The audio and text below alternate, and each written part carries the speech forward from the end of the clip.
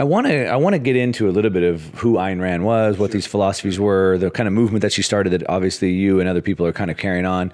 And then I want to get into this playbook that you're saying that she left behind. And so maybe there's some practical steps that people can learn that maybe they can get from this interview that they can kind of have some steps they can get into.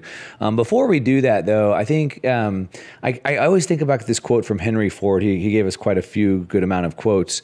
And he says that thinking is such hard work. That's why so few people do it.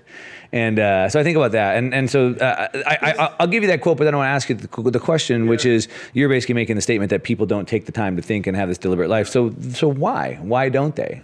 Well, a lot of reasons. One is it certainly requires effort. I'm going to disagree a little with Henry Ford, only because if it's presented as hard work, people resist hard work, right?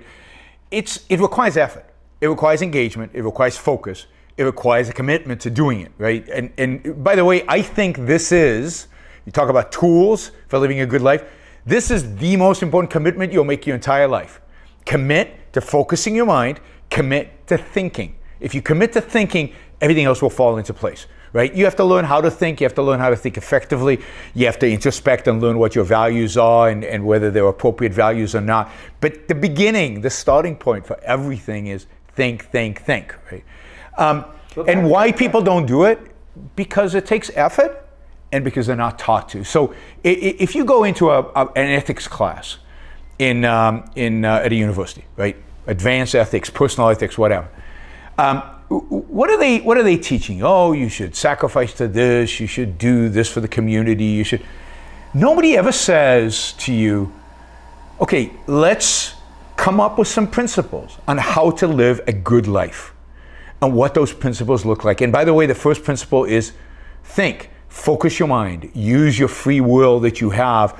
You're never taught any of that. You're not taught to think critically, to think, in a challenging way. You're never taught logic, right? Logic is like arithmetic.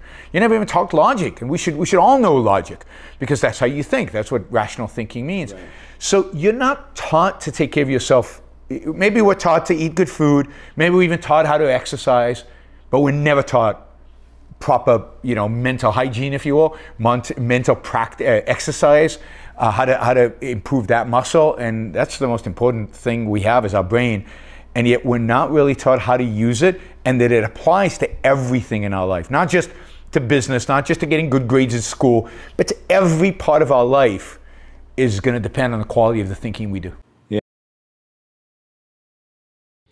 Thank you for listening or watching the Yaron Brook Show. If you'd like to support the show, we make it as easy as possible for you to trade with me. You get value from listening. You get value from watching. Show your appreciation. You can do that by going to yaronbrookshow.com/support, by going to Patreon, Subscribestar, Locals, and just making an appropriate contribution on any one of those channels. Also, if you'd like to see the Yaron Brook Show grow, please consider sharing our content and, of course, subscribe. Press that little bell button right down there on YouTube so that you get an announcement when we go live. And for those of you who are already subscribers and those of you who are already supporters of the show, thank you. I very much appreciate it.